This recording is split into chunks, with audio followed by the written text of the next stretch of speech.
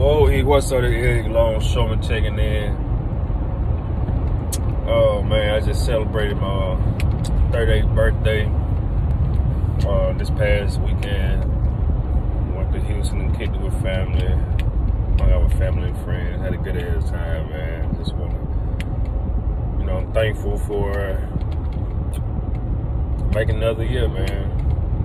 Without the man above, none of this would be possible.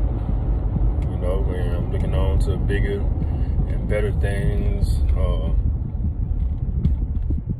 Just leveling up, man. That's what it's all about, man. Leveling up with the job, the YouTube channel, and steady helping people out to become longshoremen.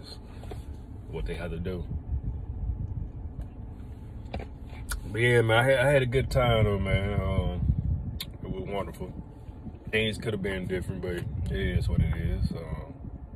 Can't complain about that. Can't cry with spilled milk.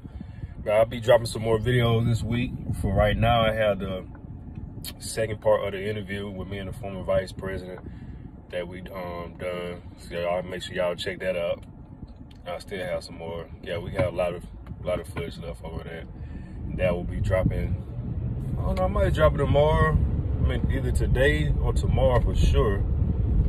And then after that, I gotta help this other guy. He wants to do an interview, so I'll be getting on him maybe next week. Or I might try to get it this week if I can. I gotta go back out of town. So if I can get another interview in this week, or for sure next week, but another interview coming with somebody else he's in the longshoreman industry. He just haven't, got his foot all the way in the door yet because, he has a job as well. And, he'll get to tell his side of the story, how things are for him and how he try to juggle both jobs and stuff. So, yeah, man. Y'all stay tuned for that.